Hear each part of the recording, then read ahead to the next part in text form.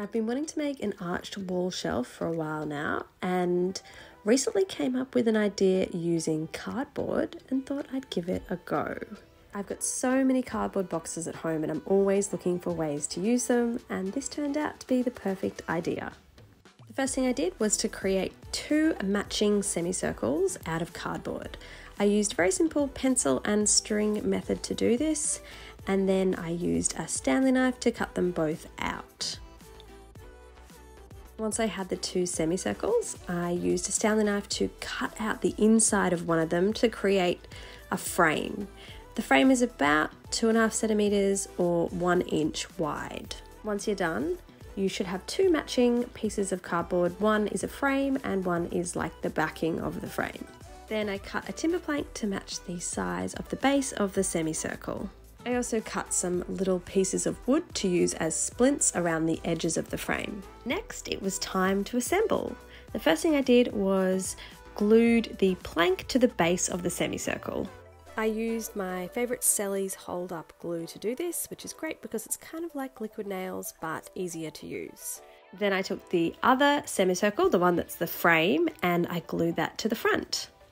The next thing I did was I took those little wooden supports and glued them around the top of the arch. This was just to create a little bit more structure. I then added some tape to hold all that in place. Now it's time for more cardboard. I took some cardboard and kind of rolled it up so it was really flexible and started to apply that to the arch. I just used tape to tape that in place, and I applied first a layer on the outside and then a layer on the inside of the arch to create a really seamless, nice shape.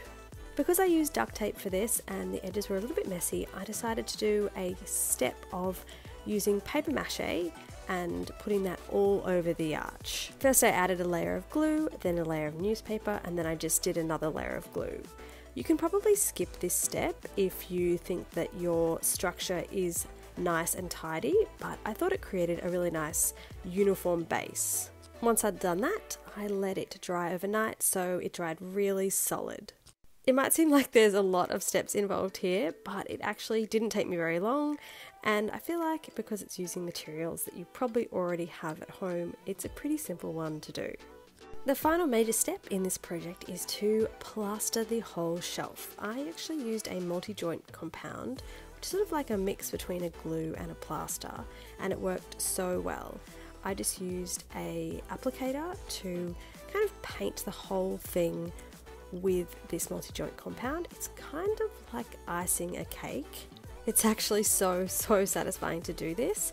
And again, it didn't take long at all, maybe like 15 minutes to do the whole shelf. Once it was all done, I let it dry overnight. I noticed some tiny bits of cracking in some places when it dried, and so I just added another layer in those places and then sanded it down really well to give it a really smooth finish. When sanding, I made sure to focus on rounding out the edges so it had a really nice and uniform shape. To hang it, I just used a drill and some L brackets. I hung those on the wall first and then placed the shelf on top and screwed them in from the bottom. But never fear, if you're a renter or you just don't want to get out the drill, you can use some of those 3M Command picture hanging strips.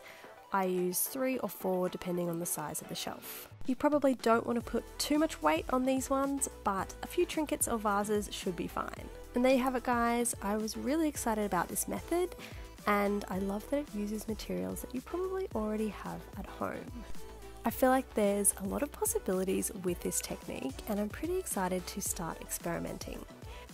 Make sure to hit subscribe or follow for more, and you can check out my Instagram where I share all of the things that people have made using this technique.